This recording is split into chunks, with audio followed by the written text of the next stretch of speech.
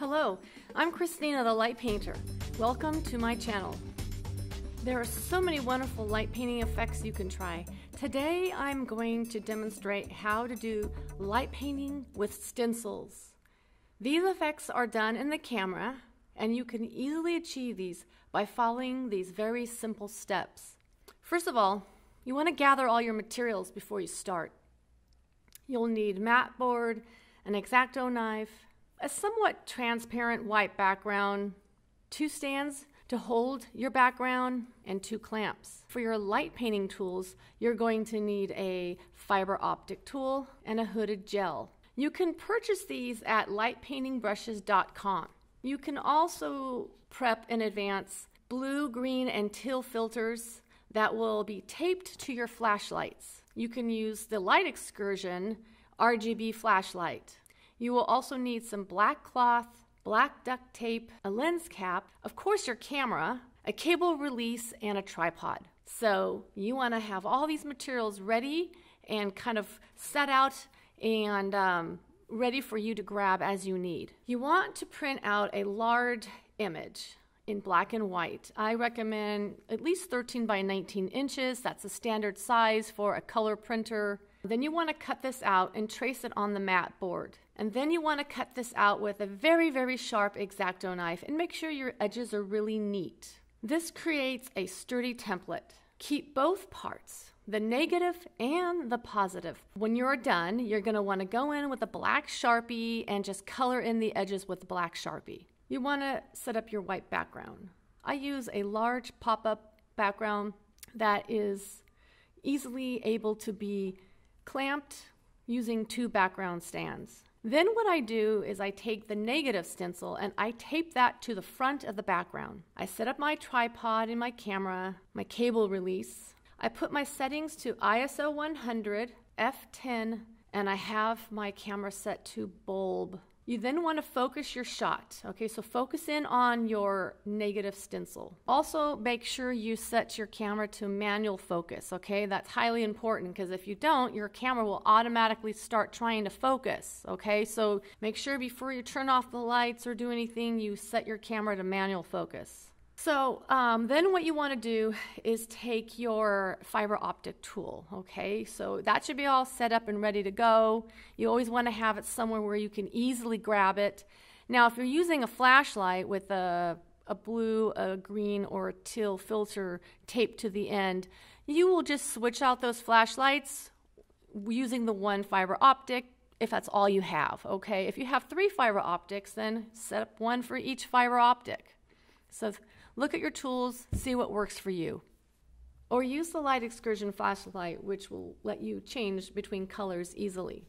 All right, so you're ready to go. You've got your exposure started and you go behind your white background. Okay, so you're going to go to behind the background and you are going to make sure that you take that fiber optic and you drag it across your background in all the areas where your negative stencil is, okay? So you want to make sure that you go over every single part of that stencil.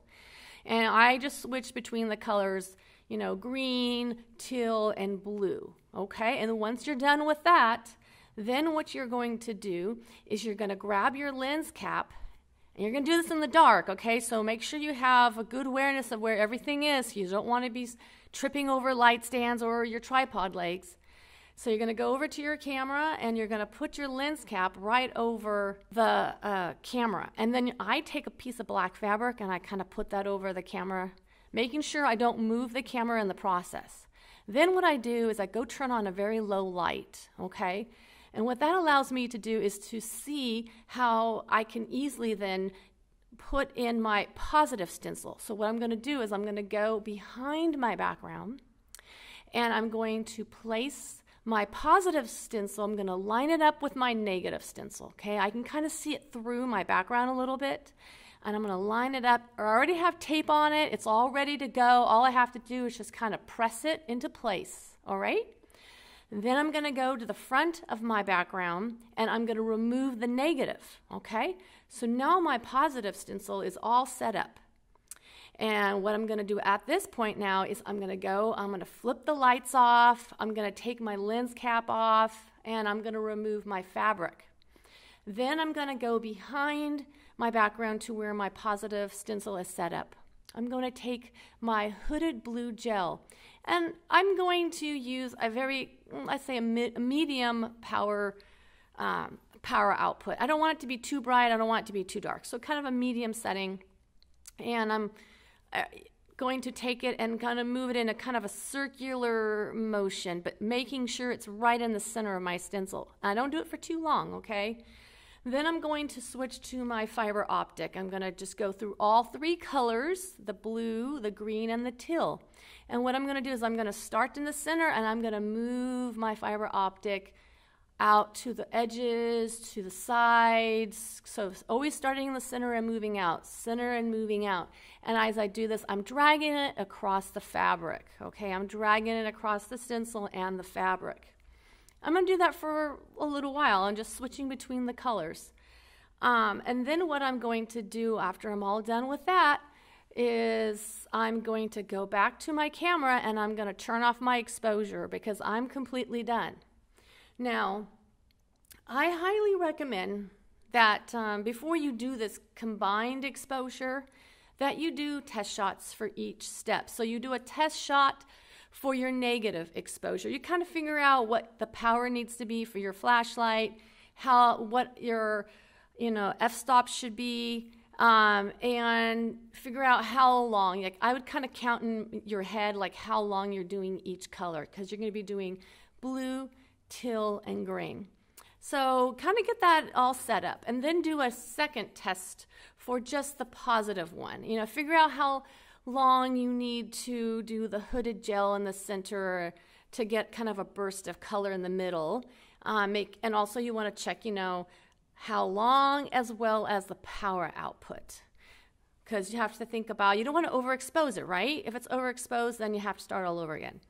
So test that out, and then test it out also using the fiber optic. So do a combination of the hooded gel and the fiber optic. And so get your general exposures for both of these.